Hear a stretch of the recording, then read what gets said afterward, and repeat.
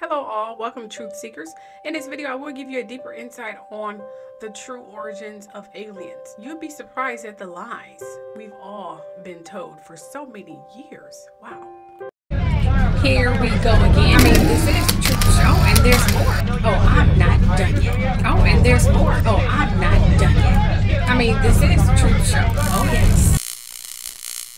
This is a trigger warning. In this video, I may be talking about or showing sensitive material about some subjects or topics that may be disturbing or upsetting or may bring forth some troubling memories, as you read in the description or title. With that said, either end the video now or brace yourself. Aside from that, enjoy.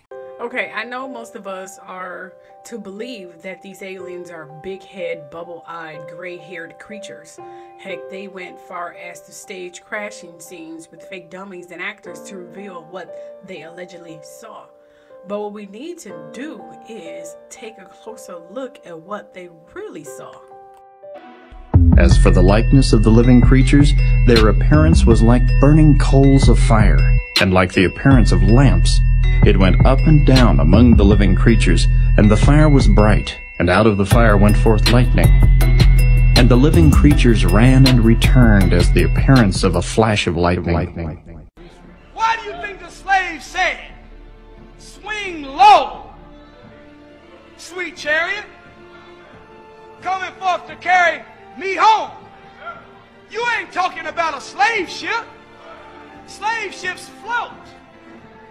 But if you're asking something to swing low, it has to be flying high.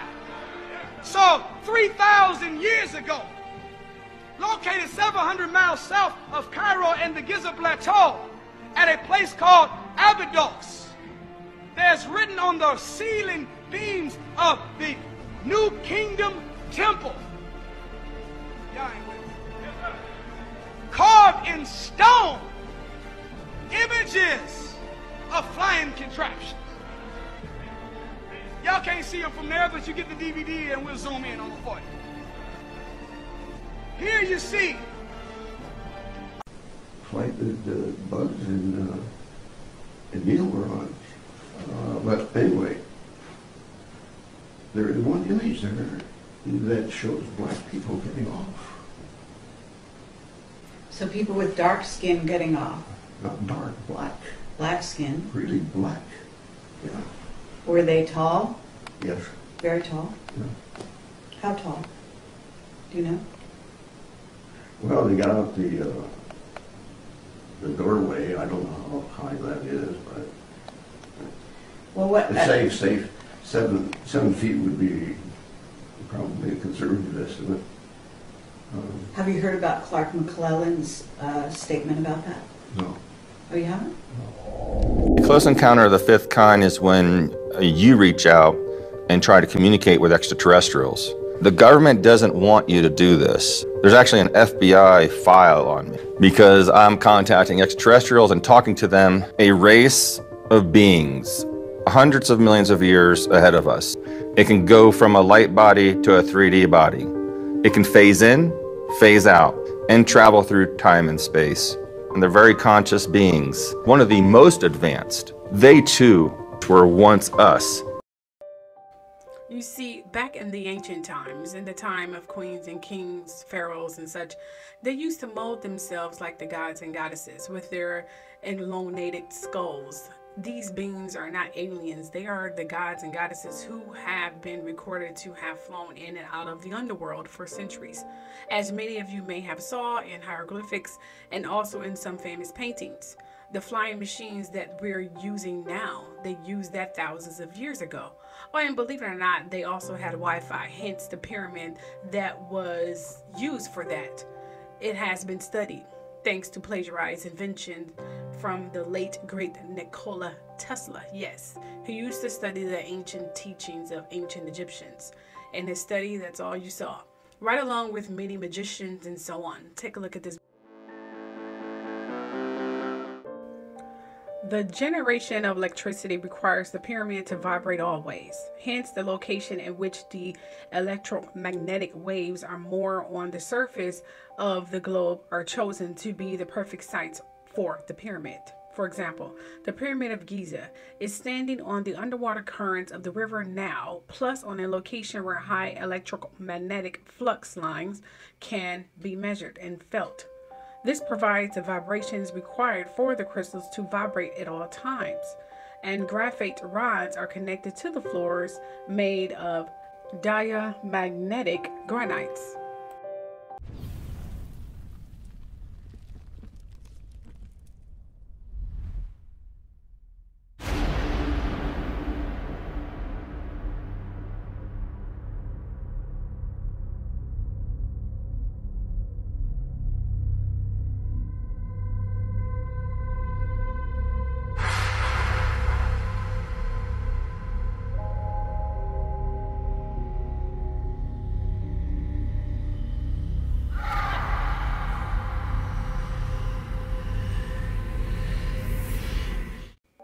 The structure and design of the pyramids emphasize its electrical nature even more. The outer casing of the pyramid was covered with white tufa limestone. The white tufa limestone does not contain magnesium and has high insulating properties. This insulation property prevented the electricity inside the pyramid from being released without control. Also, the chambers and the passages connecting them are made of granite, which is a good electrical conductor, slightly radioactive, and is formed of about 55% of quartz crystals. Quartz crystals are known for stimulating electrons to flow when they are magnetically vibrated or stressed. Piezoelectric effect.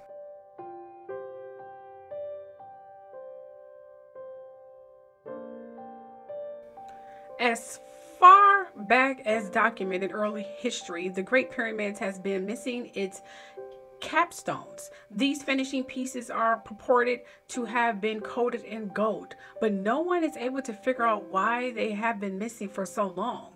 The ancient Egyptians surely would not have completed their beautiful monstrosities, especially when it involved the capabilities of transmitting energy.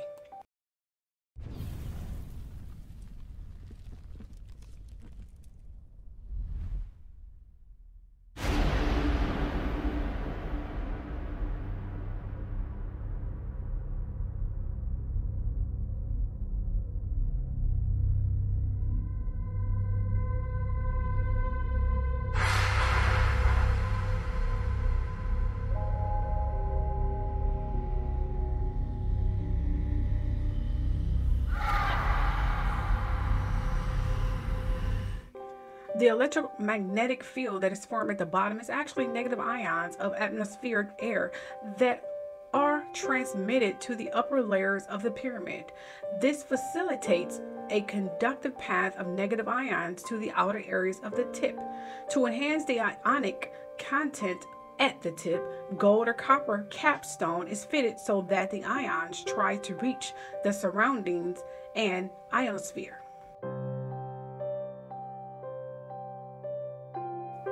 The Cheops pyramid has its own electric capacity ability to accumulate a certain amount of electric charge.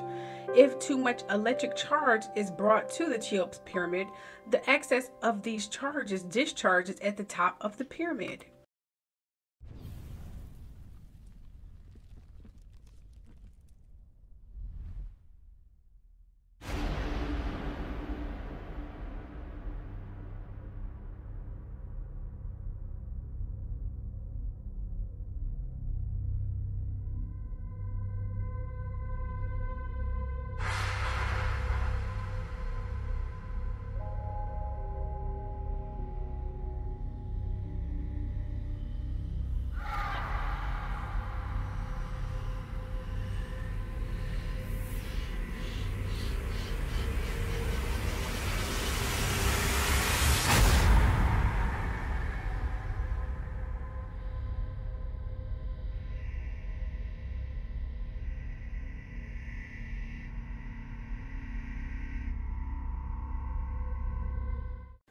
But I feel we need to dig deeper. For example, ancient aliens who casually travels to you know, the African parts of the world that has the roots of anything black. You see, it was the Africans and certain tribes that used to go around teaching various parts of the world hygiene and the use of incense.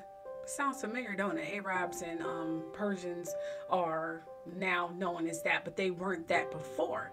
Yes, that trade, race, and so on was taken over by the people who are claiming it now as their own.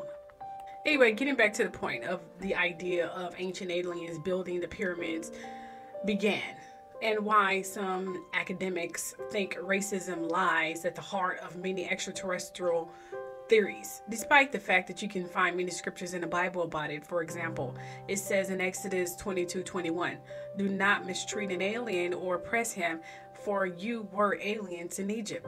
Then in Exodus 23:9, "You should not oppress an alien, for you know the heart of an alien, seeing you were aliens in the land of Egypt." Then it said in Leviticus 19:33-34, "When an alien lives with you in your land, do not mistreat him. The stranger who lives as a foreigner with you shall be to you as the native born among you, and you shall love him as yourself. For you live as foreigners in the land of Egypt. I am Yehu, your God." And then in Leviticus 25:23, "The land shall not be sold in perpetuity, for the land is mine. For you are strangers and live as foreigners with me."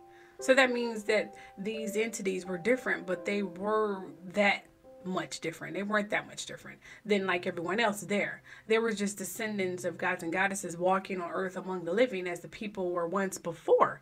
Hence when he said, like, you were aliens of the land, his land. This can be explained in the hieroglyphics. But let's move along here. At the ancient site of Hatnep, a quarry in the eastern Egyptian desert, not far from Fam, archaeologists have recently discovered a sled ramp system used to transport alabaster blocks. Post holes and ramped with stairs on either side indicate that the contraption allowed Egyptian builders to move heavy blocks up and down the steep slopes.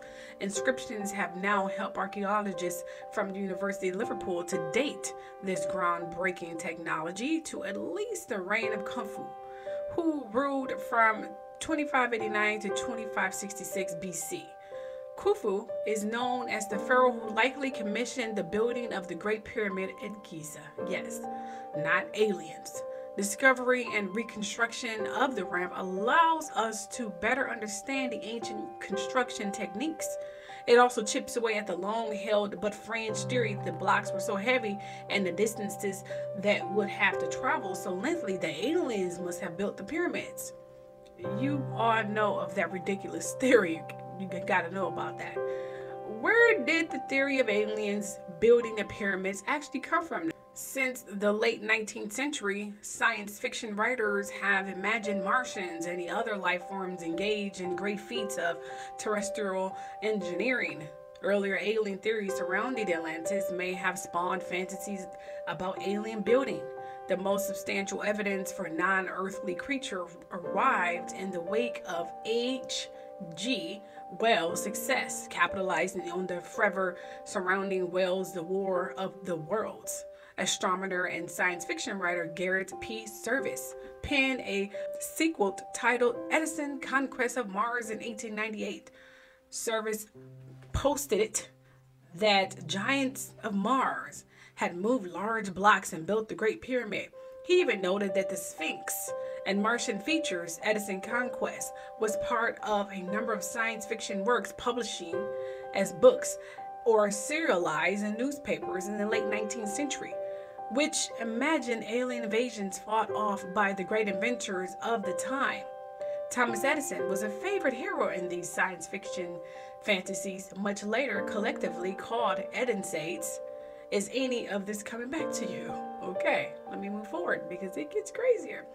You see, the popularization of the theory of aliens architects has having a basis in science rather than consisting of only fictional musing can attribute to Swiss author Erich von Däniken's 1968 publication of the book Chariots of the Gods, Unsolved Mysteries of the Past. Originally published in German and subsequently translated into English, it was one of the first popular sold books to suggest that extraterrestrial life forms, not humans, built structures associated with our ancient civilizations. In 1966, Carl Sagan and Joseph Shklovsky had already speculated that contact with extraterrestrials might have occurred in their book Intelligent Life in the Universe. But von Dedekind took this theory to a whole new freaking level. And this year marks the 50th anniversary of that book publication, with over 65 million books to date. Yes, while its ideas might be laughable to most, the creation of doubt is a pernicious and rhetorical agent. The questioning of human building projects and chariots of the gods remains a bedrock for many within the field of pseudo-archaeology. Far from innocuous, these aliens theories undermine the agency archaeology and intelligence of non-European cultures in Africa and South America, as well as the native peoples in North America, by erasing their achievements. Oh, I'm not done yet. A potent combination of tabloids and television helped to make von Dedekind's book a bestseller in the United States. Historian of pseudoscience John Calivito has remarked that while the book became a bestseller in Europe, it was the National Enquirer's underscoring of von Dedekind's work through a series published in the tabloid that introduced its readers in the U.S. in 1970. 3 years later, NBC aired an adaptation of the book retitled In Search of Ancient Astronauts, featuring a cast of all white men. Oh yes. Which translated and visualized pseudo-theories of archaeology and science for broad popular consumption. Oh yes. It is notable that many, though not all, extraterrestrial theories focus on archaeological structures at sites within Egypt and Africa, South America, and North America, and so on and so forth. Yeah, a fact that has led some academics to see beliefs in ancient aliens engineers as a stalking horse for racism. In piece for the online journal Conversation, rather frankly titled Racism is Beyond Outlandish Theories About Africa's Ancient Architecture, Julian Benoit, a postdoctoral researcher in the vertebrate paleontology at the University of the Witwatersrand, South Africa, addressed the continued harm of these theories. First, these people tried to prove their theories by traveling to the world and desecrating ancient artifacts, by changing the color of their faces and placing old wigs on their heads to prove their false story of the mummy's origins. Secondly, they perpetrate and give air to the racist notion that only Europeans, white people, ever were and ever will be capable of such architectural feats. But do note that the original Europeans weren't white, they were black, yes, dark colored, with wool hair and so on. Hence why many DNA tests from blacks show one of many of their origins to be European. You see, this belief can indeed lead to action. In 2014, German pseudoscientists and hobbyists defaced a cartouche of Khufu inside the Great Pyramid in their misguided search to prove the alien theories. Oh yeah, the pyramids of Giza and the Great Zimbabwe site are commonly cited by pseudo-archaeologists as structures built by extraterrestrial beings, along with the Moai heads on the tiny Easter island off the coast of Chile. Sounds familiar? Guess what? I'm still not done yet. Stonehenge, in the English countryside of Wiltshire, is one of the few structures built by European ancestors placed in the category structure allegedly built by aliens. Though the original printing of the Chariots of the Gods, von Dedekind does not discuss the site any more than it says its massive stone blocks were from Wales and Marlborough. The disproportion of speculation surrounding the non-European versus European structures is noticeable, as medieval historian Chris Rideau noted.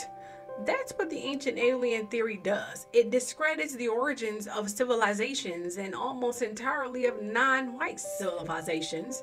People may suggest Stonehenge was built by aliens, but do they suggest the Roman form of Parthian were? No. You see where I'm going with this?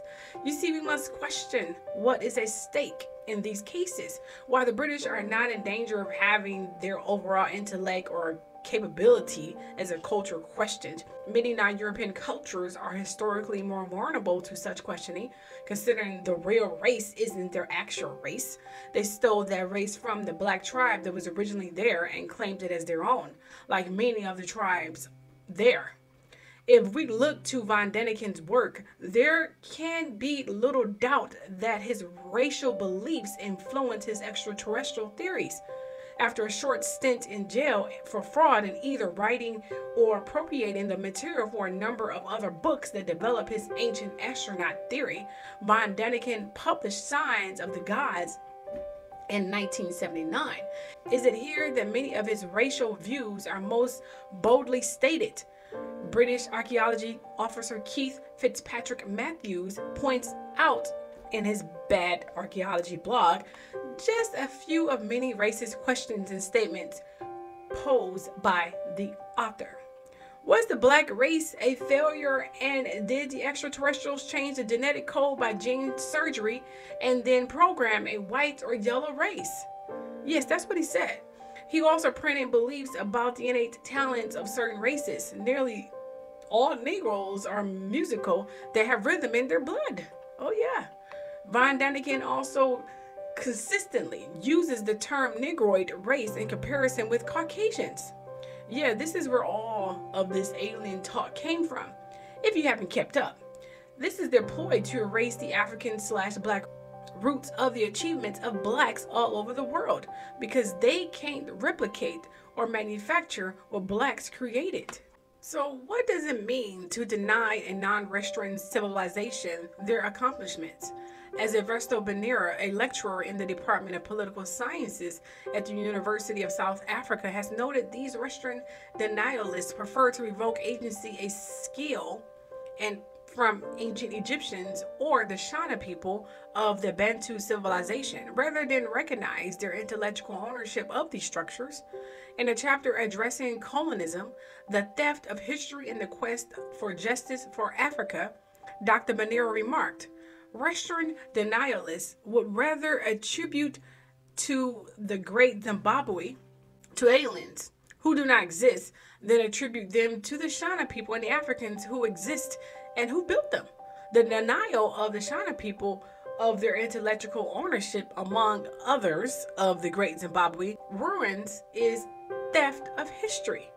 And while many others consider theories of ancient aliens to be outlandish and ultimately harmless belief or meme, Bandeira points out that there is an extant spectrum of Western denialism whose occupants seek to rescind and relocate great accomplishments from African civilizations in particular. This is why that show is constantly getting renewed and is on air. Its place is to continue to rewrite history and brainwash the masses. To Bandeira, one example of Western denialism lies in the writings of historian Neil Ferguson.